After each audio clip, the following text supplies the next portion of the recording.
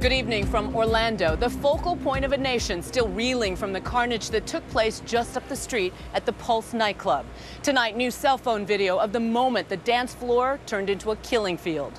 Shocking stories of survival, harrowing escapes, and heroic acts in the face of relentless hate. And we were there as one survivor was reunited with her angel, the man who blocked a bullet for her. At that moment in that room, it wasn't a typical shooting. It was hate. It was going boom, boom, boom, boom, nonstop.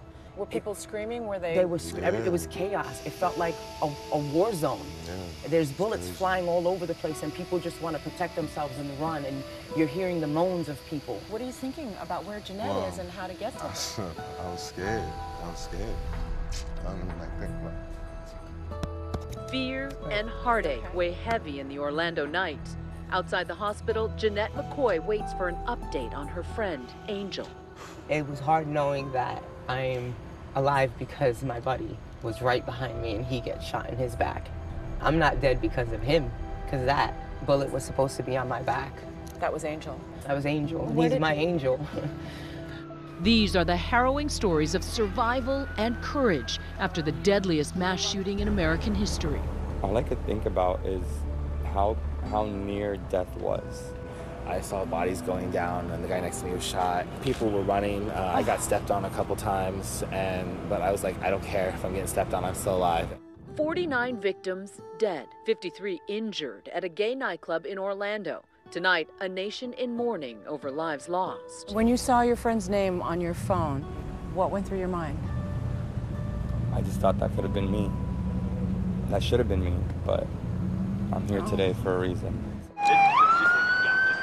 Tonight, we're learning more about the innocent victims in Sunday's horrific attack. This photo of Jeff Rodriguez taken just 30 minutes before the attack began to unfold. When the terror began, he texted his brother Santos, who recounted their exchange with David Muir. And he states here, it says, I've been shot at a club. I'm dying. I love you. Dead bodies on top of me. Tell everyone I love them. In fact, Rodriguez was shot 3 times when the gunman stormed into a bathroom where he and so many were hiding. One of his last text messages was this image from inside the bathroom. Tonight, we've blurred the faces of the other victims. Some of them were actually hiding underneath the dead bodies. But miraculously, his brother survived. Tonight, this new image of Jeff, now lying in a hospital bed, alive, thanks to a friend who held pressure to his wounds to stop the bleeding. Have you talked to your brother? He knows that you're there, he can hear you, but he can't say anything to you. And tonight, more details about what happened inside the Pulse nightclub. 29-year-old Omar Mateen, a self-proclaimed ISIS supporter, armed with a .223 caliber AR-type rifle and a Glock 17 9mm handgun, is about to unleash terror. It's just after 2 a.m., Latin night, 320 packed into the crowded nightclub. Near an entrance, Mateen starts to fire. An off-duty police officer responds. Then a shootout, and Mateen moves deeper inside the club to the main dance floor. 25-year-old Amanda Alviar is inside. Her brother shows us this Snapchat video she recorded. Over the music, gunshots. I don't know if my sister suffered. I mean, I know she was scared. Alviar would become one of the gunman's victims. Ray Rivera was inside, one of the 3 DJs on duty that night. It started with just hearing pops. That's when I turned the music completely off, and that's when everybody started running. Some patrons running to the bathrooms where as many as 20 people huddled together, fearing for their lives. Mateen enters, taking another 4 or 5 hostages. One survivor even playing dead, as he recalled to my colleague Gio Benitez. I was uncomfortably wedged between my shoulders up against the back wall, my face, my forehead up against the toilet bowl.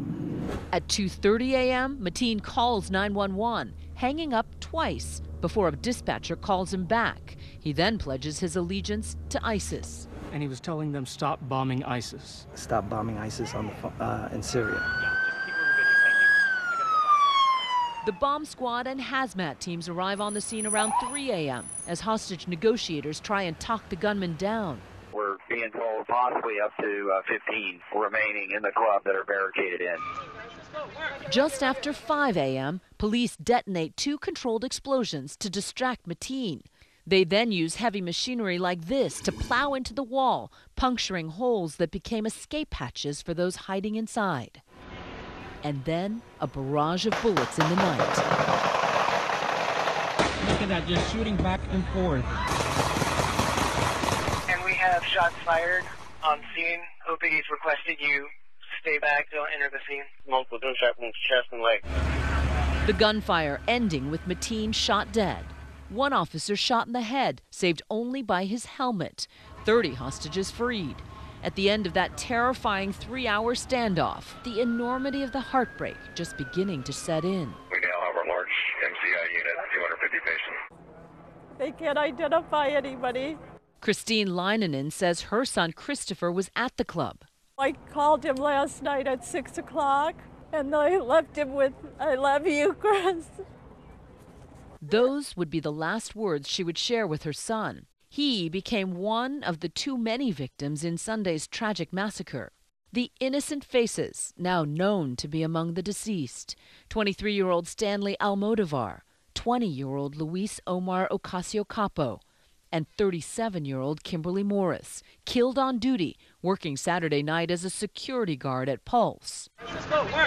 But amidst all the horror, there are stories of heroism. I noticed someone kind of stumbling, covered in blood.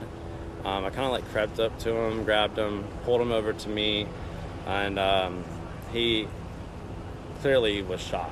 Josh McGill took the shirt off his back to tie a tourniquet, helping stop the bleeding for Rodney, a complete stranger.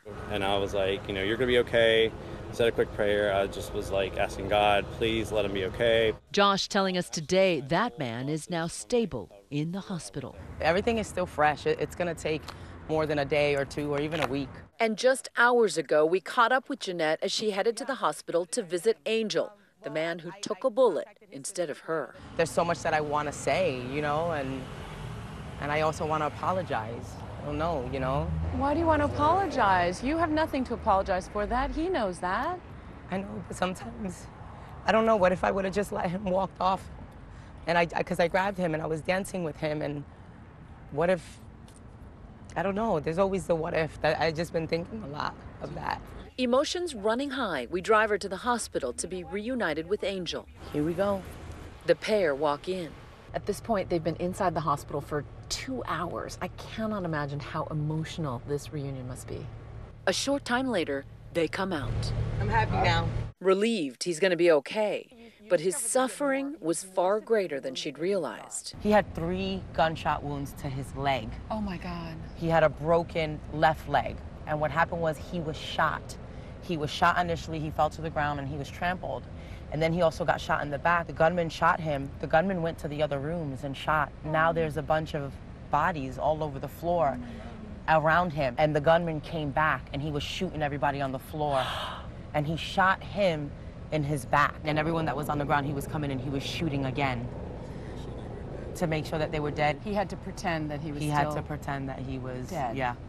And he stood there and he prayed, how and he said he horrific. doesn't know how he wasn't shot in the head. I'm so excited. I was like, I have to take a photo. He's in high He looks spirits. amazing. Isn't he? Yes. That smile, a glimmer of hope, so desperately needed after that night of sheer terror and hate. The moment he saw me, he had that smile, and I hugged him. And How did that hug feel? It felt amazing. It felt amazing. Of course, it made me cry, and I just told him how much I love him, and I told him he stuck with me. That's it.